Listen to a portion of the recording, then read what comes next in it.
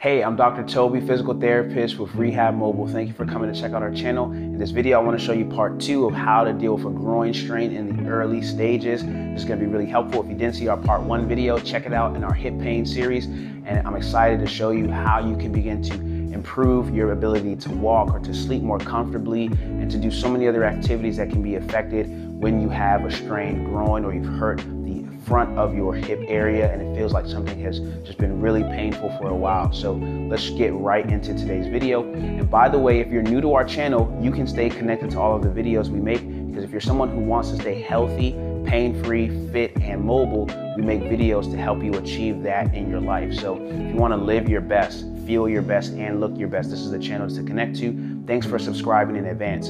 So let's go right into today's topic, because what we're doing is we're going over the part 2 of addressing your groin strain, if you have a strain in your groin. And this is purely for educational purposes, but also for you to be able to be knowledgeable, and hopefully you're getting the right help wherever you are. And if you're not, you can hit the link in our description to get some of the best help that we can provide from our world-class experts who are doctors of physical therapy and specialists in hip pain. So I'm going to show you some basic things we talked about in the previous video, which if you haven't seen, you should check it out before you watch this one. But this is moving you to the next phase, right? So after you've been able to do some basic range of motion activities, you want to start doing some isometric type of work to help to build the strength and also increase blood flow and encourage healing nutrients to come and to start helping to improve the integrity of the strained structures. So what I'm going to do is, again, if you are not somebody who can lie on the ground, you can do this on your bed or on your couch or however is most comfortable for you.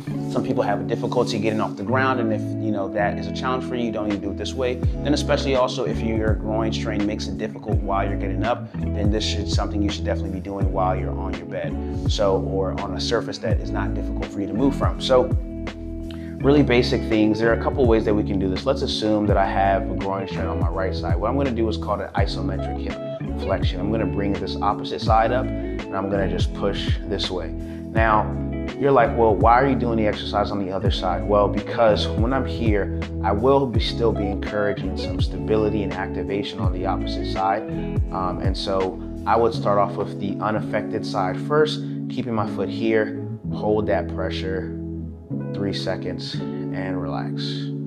And this is now where we are getting to a more moderate phase of activity. Now, let's say I've done, maybe 5-10 repetitions on this side, and I want to do this side. I may be at a stage where I'm not even able to put any resistance like that. I just may be at the place where I can maybe just hold my leg up here, hold this.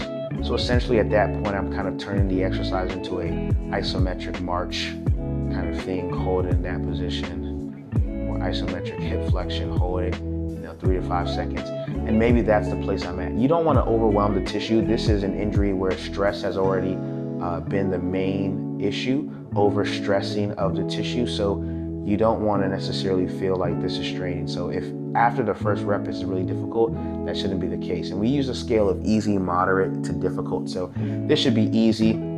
I actually want you to do some stuff that's easy so that you can do maybe several reps, encourage some blood flow, and then by the time we've got to a few reps, you're starting to feel like it's moderate. That's where you want to stop with this kind of exercise. So maybe I'm here holding it 3 to 5 seconds, and then doing this side, giving me a chance to rest on that side, and then same thing, 3 to 5 seconds, just having an isometric hold. And after a couple of reps, once it starts to go from being easy to being more moderate, that's when I want to take a break. And that's probably, let's say, after 7 repetitions is where it starts to getting moderate in terms of the difficulty level. Stop there, give it a rest, and then do maybe 7 more, maybe even 5 more. So you don't have to necessarily do even reps. You kind of have to go with what your body is telling you. And so next exercise that we want to think about, again, this is if we're moving from that very early acute phase to moving closer to that subacute phase, meaning this is, several weeks or days after I've had the initial injury.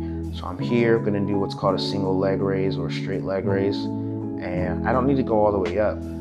This can put a lot of strain on your hip. And so maybe you just start with the quad set, the contraction. So what I'm doing is pushing my knee down. I'm gonna over exaggerate for you guys. I'm really pushing it down, moving that ankle back, and just squeezing that quad set is gonna help to activate my rectus femoris, which is also a major hip flexor. So squeezing that is a good place to start. You can do that, and just to kind of help encourage that.